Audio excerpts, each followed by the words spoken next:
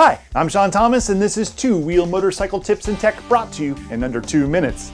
Today we're going to talk about partial integral brakes, also commonly referred to as linked brakes. This is one of those technologies that you may have heard your dealer mention, and if your model comes equipped with partial integral brakes, you were probably given a brief description on how it works when you picked up your BMW motorcycle. But it is a relatively new safety technology in the world of motorcycles, so we're going to take a closer look at the basics of how this technology functions. When riding a motorcycle with partial integral brakes, you can squeeze just the front brake lever and the motorcycle will automatically apply both the front and the rear brake at optimal percentages for safe, smooth stopping. This system works in conjunction with ABS, but even when you're riding an R1250 GS Adventure like this and you change the riding mode to, say, Enduro Pro, although the ABS is altered, partial integral braking remains present.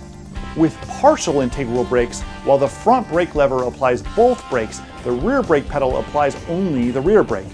This is useful in the instance of low-speed handling or off-road riding, or other times when a rider might want to use only the rear brake. Some models of BMW motorcycles may have full integral brakes. In this instance, both brakes are applied when either the front brake lever or the rear brake pedal are applied. It's a good idea to make sure you check the owner's manual for your model and familiarize yourself with which braking system your specific bike features. Well, there you have it, folks, a briefing on partial integral brakes and how this feature benefits you.